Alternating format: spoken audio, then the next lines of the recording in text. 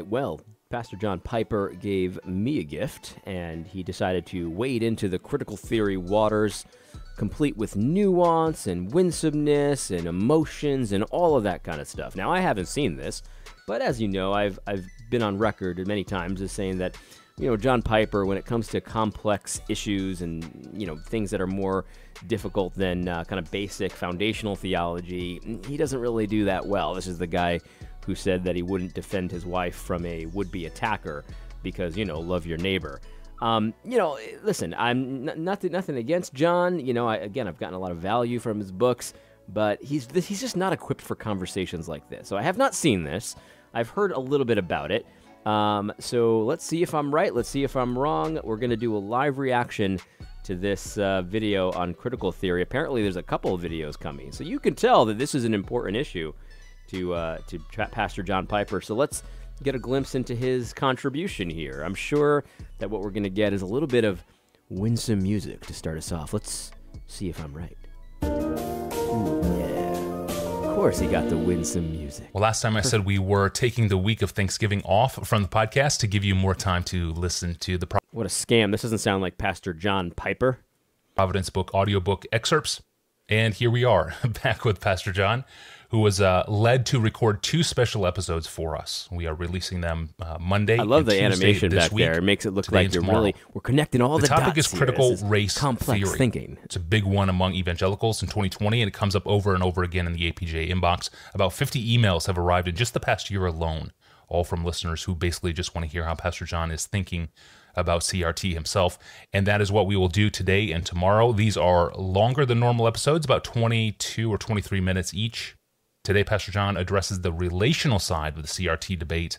Tomorrow, he will address the root problem with CRT. I hope you can. All right, well, let me just say this, guys. We have pushed this conversation. They're forced to react to us now. This is really good news that John Piper's addressing this because, a few years ago, nobody would ever talk about this. This wasn't on anybody's radar.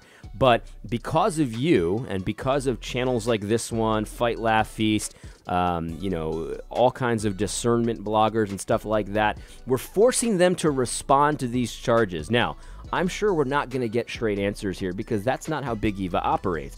But I just want you to, you got to take the wins that you can get here. We're forcing the issue. We're forcing the conversation. They are being forced to react to us. This is all good news.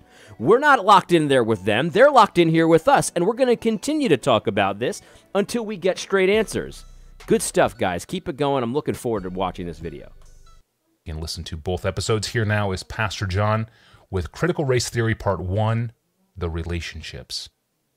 All right, let's hear it. If critical race theory were only a theoretical or philosophical or intellectual issue, I would definitely start with definitions.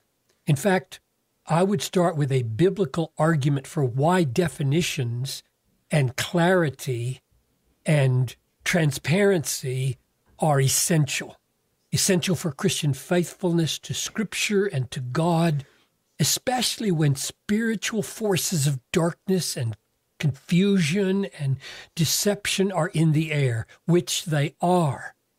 Paul calls Satan the prince of the power of the air. And Satan's specialty in this world is deception through twist. Seems like we're going to get a big, gigantic, humongous, ginormous butt right here. It seems like he's setting us up to say, actually, definitions maybe aren't important because there's so many feelings involved. I don't know what he's going to say, but that's what it sounds like. Twisted truths and half-truths. And deception flourishes in the fog of confusion, and confusion is deepened and advanced through the lack of clarity, and clarity is only possible where we know the meaning of terms that we're each using when we talk to each other. So I hope you can see how seriously I take definitions and clarity and transparency in communication, and I do intend to get to as much definitional clarity as I'm capable of, but not in this episode of Ask Pastor John. I'm not going to start with that, and I hope you'll see why. Yeah, I'm sure we'll see why in just a minute.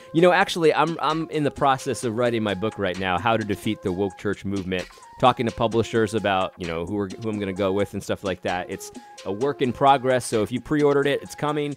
I'm working on it. But one of the early chapters, I talked about how conversations are framed, and they're very rarely framed appropriately from the social justice woke church side. And so what it seems like Pastor John is about to do here is about to pump the primer, if you will. And when you're talking about the social justice movement, woke church, critical theory, the way that it's often pumped, the primer is pumped, is to get the emotional juices flowing. And it puts you on your back foot, because now if you start to criticize, now you're like, well, it's like criticizing a crying woman. Like why would, when a woman's crying in front of you, you don't want to challenge her. You want to comfort her and stuff like that. And so often the woke church movement will put, blacks, Latinos, people that are pushing this critical race theory stuff in the place of the woman that you're trying to console. And sometimes they even overtly do it. They draw comparisons between the husband and the wife, and black people are the wife. Like, it's just so twisted.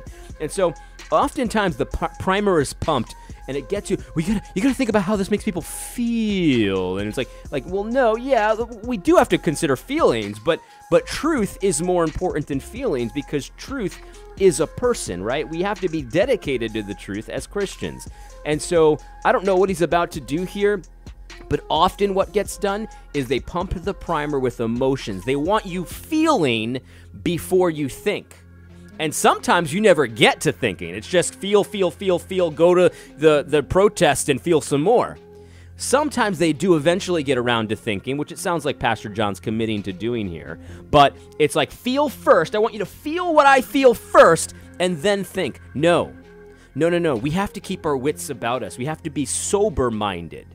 You know what I mean? That's what the Bible's talking about when it's talking about being sober-minded. Yes, of course, it means not drunk also. But sober-mindedness means that you need to be even-keeled. You can't run with emotions. You can't join the lynch mobs the next time a black guy gets shot by a white cop and just assume this is a racist killing. Like that's what they do all the time. Pump the primer. It certainly seems like he's about to pump that emotional primer right now. And if he does, that's a real shame, because that's actually employing critical theory in a thing where you're potentially going to be criticizing critical theory, which I find extremely interesting. Before we're done, critical race theory is not only a bundle of beliefs and ideas and ways of thinking about race and other important things. It has also become a relationally destructive means of defamation. And that's what I want to talk about first. The way Christians treat each other and talk about each other when it comes to this issue of race, or more specifically, critical race theory. So I know this first session is going to be frustrating. We hope to do 2 of these. And I know this first one is going to be frustrating to listeners, because my guess is that thousands of you listening to this right now don't have any clear idea what critical race theory is. Yeah, so for those thousands of people, what I want to do is I want you to feel your way through this. It's about how we treat each other and how we hurt each other's feelings with critical theory. And in such a way I can poison the well, so that way when I explain it later, you can be suspicious of anyone who uses the word critical theory. That's a terrible John Piper impression, but my goodness, so he knows what he's doing here. He knows what he's doing. He knows lots of people don't know what critical theory is. And so he's about to pump the primer and poison the well and say, well, anyone that's on YouTube or anyone that's in a podcast, hey, buddy, hold on one second here. Sorry about that. They had to find a Hot Wheels car that I super glued together last night. I don't know where it is, though. Anyway, but yes, he knows what he's doing here. I mean, this is he's being open about this. You don't know what it is, but I'm going to tell you how to feel first, and then I'll tell you how it is. It's just not a good way to do this, not a good methodology. In fact, John Piper admits that it's not a good methodology because he says he normally doesn't do this. But he's doing it here. Very interesting as to why that is. I've got my guesses, but we'll let him talk. I want to say, like, join the club. I mean, does anybody know what we're talking about? And here I am talking about it as a pejorative label that some people put on other people to their detriment. And I haven't even said what it is. How frustrating is that? But so he wants you to think it's a pejorative label, which means it's an insult, and it's an inappropriate insult because that's the connotation here. Obviously, if I called you an Arminian and you were an Arminian, I might be using that as an insult, but it's true. I mean, like if somebody said, you're just a stupid Calvinist, well, stupid, that should be stricken from the record. But Calvinist, yes, I know you're meaning to insult me, but it's true. I'm a Calvinist. You know what I mean? Like, I get that. If someone's not a Calvinist and they just want to say, well, you're just a Calvinist, and they mean it as an insult, I understand that they'll mean it as an insult, but it's not like... So you see the oh, man. I honestly am a little bit speechless about this. Like, it's a pejorative that we use to demean or whatever it was he said. And it's like, yeah, but it's an explainer, though. Like, because when you spout things that are influenced by critical theory, I want people to know that what you are saying at this point is not from the book of Exodus. It's not from Leviticus. It's not from Hebrews. It's actually from a book written by a man, written by a pagan man who had pagan ideas and based this in pagan foundations. I want people to know that that particular idea is not scriptural. And so when Matt Hall gets on a podcast and says, well, I'm a racist, it's like, well, see, he's trying to pretend like that's a biblical idea. You know, it's just, we're all sinners, like that kind of thing. And it's not a biblical idea. Your white skin does not make you a racist unless you're adopting critical theory. So that you might find that insulting, and that's fine. I'm not going to apologize for that. But it's not just a pejorative. It's actually an attempt to explain where you're getting it from. Because all have sinned and fall short of the glory of God does not equal white skin means you're a racist till the day you die and get my glorified body. Like that, we need people to understand that. And so I'm sure you find it insulting, but we're not sorry for it, and we're going to continue to do it. But John Piper here is trying to pretend like, well, that's just an insult. It's just a thoughtless insult. Nobody's put any thought into this. They just throw it out there, and they don't even know what they're talking about. In fact, he said, see, we joined the club. Does anybody know what we're talking about? Like, this is such a pathetic take. Like, nobody knows what critical race theory is. Well, no, John, a lot of us actually do know what critical race theory is. Maybe we don't know every nuance of it, but we're very familiar with the basics, and a lot of people are. And so this whole idea, well, who knows, it's just a pejorative. That's such a lie, John. That's bearing false witness. You understand what I'm saying, John? Like, you're bearing false witness in this podcast, and I think you know it. Because, again, you kind of bent over, but I don't normally do this. I don't normally do this. Like John, like, this is not helpful in any way. This is a lie. You're lying about brothers in Christ, my friend. And the thing is, like, you make it seem like we're the ones that haven't done our research. No, maybe you're the one who hasn't done your research. Because I think if you're not lying, then you're just ignorant here. You're just ignorant. Most of us bend over backwards to explain very carefully why certain ideas don't come from the Bible, but they do come from the texts of critical theory. Please try to trust me. Not for a long time. I'm not asking you to trust me forever. Give me a little time in this, and I think you'll see why I'm coming at this so oddly when I love definitional clarity. No, we won't trust you because you've already lied, and we already know that you've lied. So no, why would we trust someone on a topic with which they are currently lying? Look, John, I'm sure you're very trustworthy in many situations, but you're 4 minutes into a podcast, I guess it'll be like 40 minutes or an hour, about critical theory, and you've already lied. You've already lied. So no, I'm not going to just trust you. I'll hear you out, but I'm going to have to check your facts. I'm going to need to see some receipts, Pastor John, because you've shown yourself untrustworthy in this podcast. Front. I'm going to deal to the best of my ability with a definition in our second episode on critical race Only theory. after I've gotten the But emotional there are reasons primer for pump. tackling the relational issue among Christians first, and I hope you'll see that as we go. There are biblical relational principles at stake here that I think do not depend on the definition of critical race theory because they apply to all kinds of explosive issues. That's what I want to get at, those biblical relational principles, and I think this needs to be said first. Get to the point, man. I want to illustrate what I'm talking about with a podcast conversation about critical race theory between Rasul Berry, teaching pastor at the Bridge Church in Brooklyn, and Neil Shenvi, whose apologetics website describes him as a homeschooling theoretical chemist. And believe me, that is an understatement when it comes to his qualifications. They both have written and spoken about critical race theory. Both are articulate. Both are winsome. I found myself really liking and appreciating these two Christian brothers, even when they were emphasizing very different perspectives on critical race theory. And I put it like that, namely emphasizing very different perspectives. I don't say even when they were disagreeing, because I couldn't put my finger on any specific disagreement about the rightness or the wrongness of critical race theory in its specific assertions. What mainly emerged in this conversation, and what was so helpful to me, was a clarification of the relational dynamics at work in these kinds of conversations. Oh, gracious.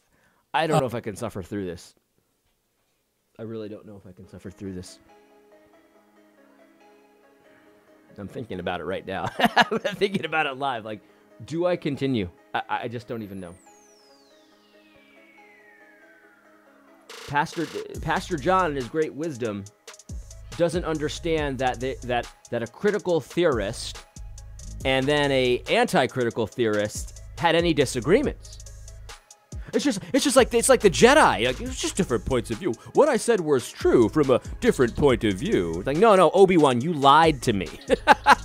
Like, you are a liar. You told me that Darth Vader betrayed and murdered my father, but in reality, Darth Vader is my father.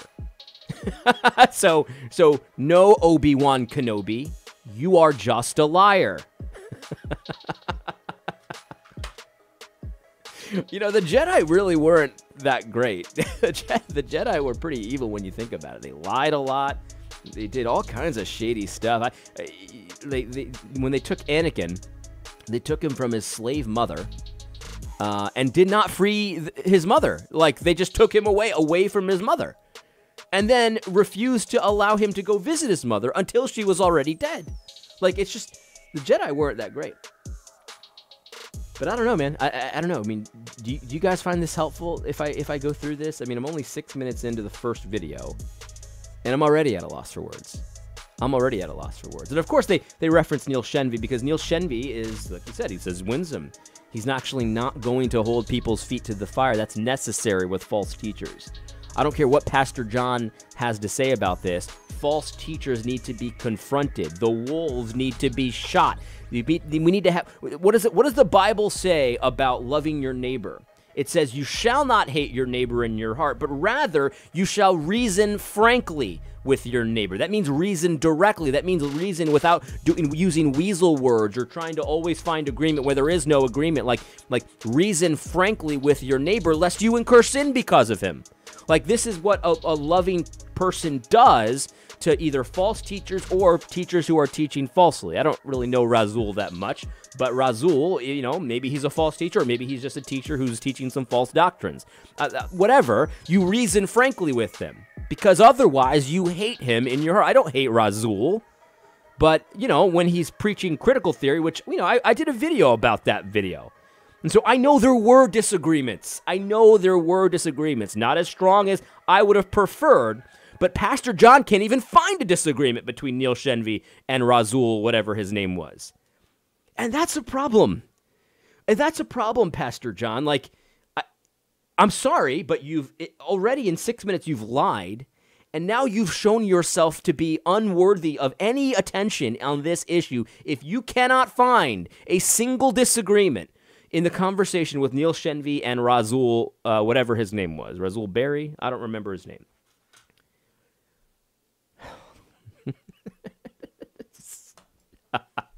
They were hosted by Justin Brierley on the Unbelievable show, and you can watch it on YouTube. I think Pastor Berry was speaking for lots of African Americans, not all of them. Nobody speaks for all African Americans, when he said that his primary concern, those are his words, his primary concern, his primary critique of the whole conversation. He's thinking culture-wide, not just his conversation with Shenvi. He said his primary concern was that he and many others woke up one morning, so to speak, and found that they had been tarred and feathered with the label critical race theory. He had to go look it up. Right. And at the time, I said, well, okay, that's fine. But now that you know where your ideas come from, you need to either own them or change them. Because there's lots of ideas that I got before I was a Calvinist that were Calvinist ideas. And so I woke up one morning and I was told, hey, you're a Calvinist. You sound like a Calvinist. In fact, this literally happened to me. My wife told me this before I was married to her. I was talking to her about theology, and she looked at me one day and said, what, are you, a Calvinist or something like that? I don't remember exactly how she put it. She probably put it in a much sweeter way than that. And I said, I don't know, I guess I am. If that's Calvinism, I guess I am. Then I looked into it, and of course, she was right. I was espousing Calvinist ideas, and I didn't know it. I just happened to, God providentially, because I'm a Calvinist, I don't believe in luck, God providentially put in front of me people and teachers that were Calvinists that I did not know were Calvinists when I was first converted. I didn't know that that was Calvinism that I was learning. And then I started talking to my wife about theology, and I was talking to her about Calvinism. I didn't know it was Calvinism. And so then one morning I woke up, I talked to my wife, and all of a sudden I find out, hey, I'm a Calvinist. And I look into it, and you know what? Turns out they're right. This idea comes from John Calvin and his followers. And they got it from the Bible. And it's like, okay, so I had a choice to make. I could either say, well, I know I'm not a Calvinist, so I'm not going to believe this stuff anymore. Or I can say, yeah, I'll own that. That's right, I got that from John Calvin. I guess I'm a Calvinist. Like, that's what an honest person does. But for some reason, Razul's like kind of saying that, because like he kind of owns it, but kind of doesn't, and doesn't want you to really know that he's a critical theorist and this and that. And it's like, and John's like, well, yeah, well, he didn't know, so he must not be a critical theorist. And that's not how things work, John. I don't know, guys. I have to go pick up my dad from the airport. It's like I have to stop right there. But guys, let me know what you think about this. If you think this is worthwhile going into further, I definitely will, because I do this channel for you guys. So if you think that it's worthwhile, I will continue. If you think that this is stupid, I'll do something else. Anyway, I hope you found this video helpful. God bless.